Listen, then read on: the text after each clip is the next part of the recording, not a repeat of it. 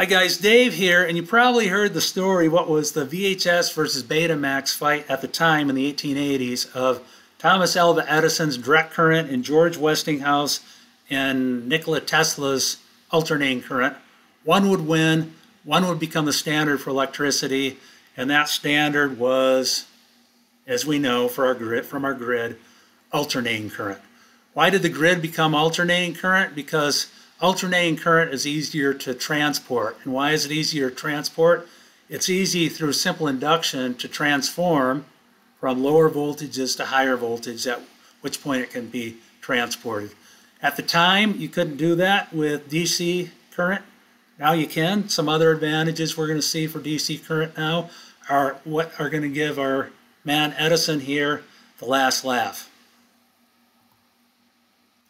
So solar panels run on DC power, and solar panel prices have been coming down precipitously. Every time the number of panels doubles, the cost comes down by 20%. And you could say, how often does that happen, Dave? It happens every couple of years. There's an explosion of the number of solar panels that are being installed worldwide. And in fact, by the end of 2025, the wholesale cost per watt is supposed to be only 10 cents per watt. So you can imagine for a 5 kilowatt system, which would be an average or maybe small house, 8 kilowatt system, we'll say, $800 worth of solar panels. So it's not free yet, but it's getting pretty close. It's heading in that direction, right? I mean, they still need to be installed, et cetera, but price is coming down to the point where now, because so much solar is being produced, states like California, for instance, they don't want to buy it back anymore. As of April last year, they have something called net metering 3.0. You have to push up 4 kilowatt hours to get a credit back of 1 kilowatt hour. Okay, that's net metering 3.0. Used to be 1 for 1. Net metering historically was always you push up 1 kilowatt hour, say when you're not home, when you're working during the day.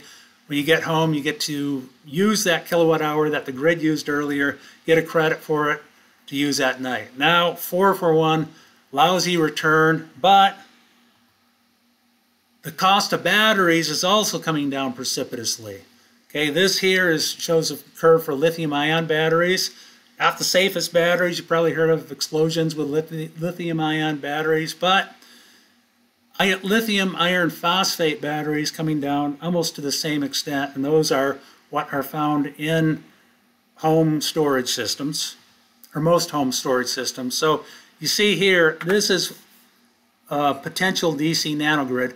You have DC power solar coming in from the solar panels. You have a lithium iron phosphate battery here. Optionally, you may or may not want to take in grid power to store in this battery when there isn't any solar, or you may want to be totally island off-grid. If you have enough panel, enough battery, you can do that. Or there may be times when you actually want to sell your power back to the grid, back when they're more desperate, like if they don't want to turn on the next plant, next peaker plant, because that's very expensive for them when there's a high demand for power. So instead, they may say, okay, we'll buy your power right now, and you can sell it back to them at a favorable rate from your perspective. Meanwhile, you can buy it from them at a rate in the middle of the night, maybe when it's cheap. Okay, this right here is hybrid inverter. Right now, that could be your controller for your DC bus. Can take in DC power from solar panels, can take in alternating current. It can put out alternating current to run your house. It can put out some DC for different devices in your house. In the future, these are going to become more complex. They're going to have more devices to be allowed to be hooked up natively DC. So you see on the left here, computers, phones, your television set, all of them run inherently on DC power. And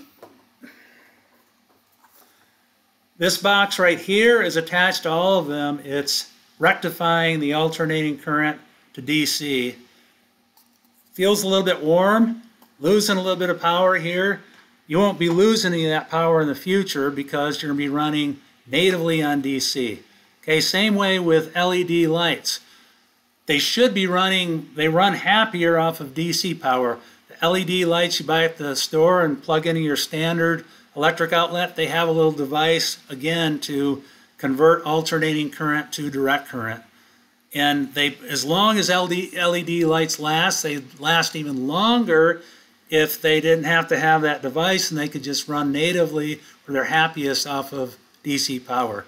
Some things like drills and blenders run off of universal power. They can run off of DC or AC. Toasters, resistive load type appliances can run off of either.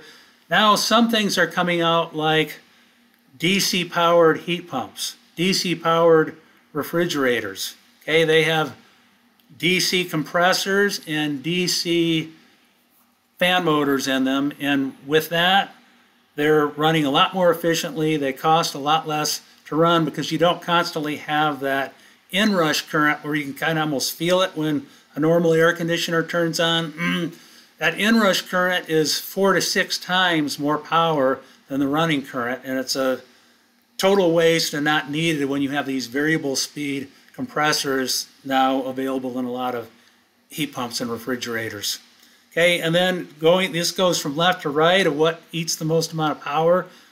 EVs need a lot of power, and so EVs right now, if you're plugging it into your home, it's alternating current, and that alternating current needs to be rectified within the car.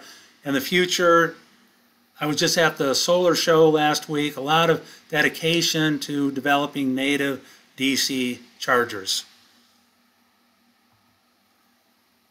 And so a lot of people working to get off grid. This lady from Ambition Strike, she has a YouTube site, a lot of YouTubers telling their story of how and why they went off grid, some doing it to save power, some to live wherever they want, homesteaders, different reasons. Meanwhile, there are 745 million people that don't have any power in certain parts of the world. DC power, DC solar panels, they're the future for them. Some places like India have grid power, not exactly reliable. So this is going to be a way for those people as well to have more reliable and better power. So yeah, it's probably would bring a smile to Edison's face, bring a smile to a lot of people's face in the future. Utilities, probably some of them will smile if they can not have to run peaker plants. They might not be as happy if you're running your own plant because you're not going to be buying as much alternating current from them. And in the future also, there might be an opportunity where you can actually trade power or sell power to your neighbors, right? And that can all be, again, negotiated with some complex algorithms and electronics which aren't readily available yet, but coming soon. So if you like this video, we talk about new energy, renewable energy. This is by AirSpool, where we actually make a solar-powered heat pump. So that was, in effect, what was shown in the last page here. Subscribe to the AirSpool channel, and we'll keep the dialogue going. Thanks for your time.